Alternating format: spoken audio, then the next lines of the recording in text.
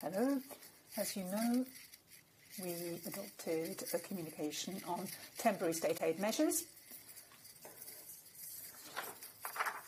The conditions for guaranteeing that aid are included in the communications, and then member states can add further conditions, like, for example, you might consider the proposal made on the 9th of April. We're consulting the member states on the possibility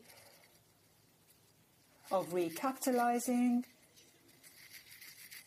Wasn't sure of the term there. Recapitalising the undertakings which are in difficulty at the moment.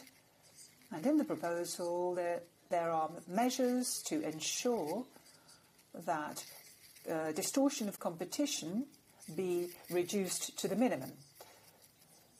As to the specific questions, we have to await the results of the consultation and the moment when we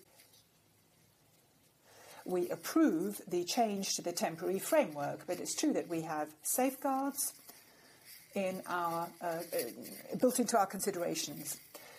I would invite you to consult the document which was submitted for consultation, and you will find the nub, the main thrust of the Commission's thinking about conditionality in the context of the temporary framework and its development towards support measures for recapitalisation.